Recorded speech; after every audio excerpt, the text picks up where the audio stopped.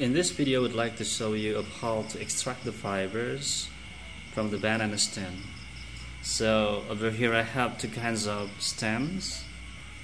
This one looks a bit fresh than this one.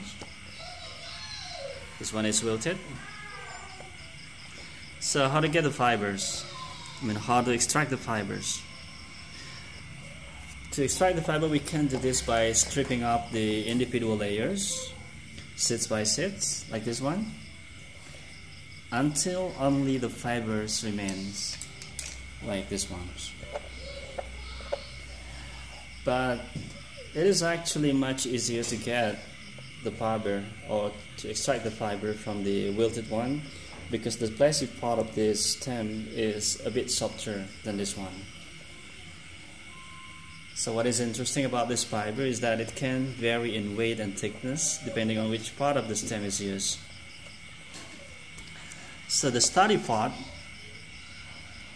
of the fibers, the starty fibers can be extracted from the outer sheets right here, and the softer fiber can be taken from the inner sheets right here, from here.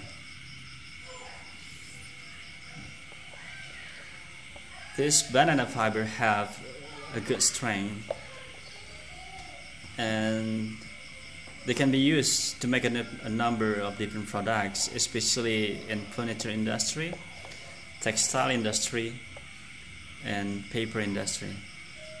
And this banana fiber is suitable for composite fillers as the alternative to synthetic materials.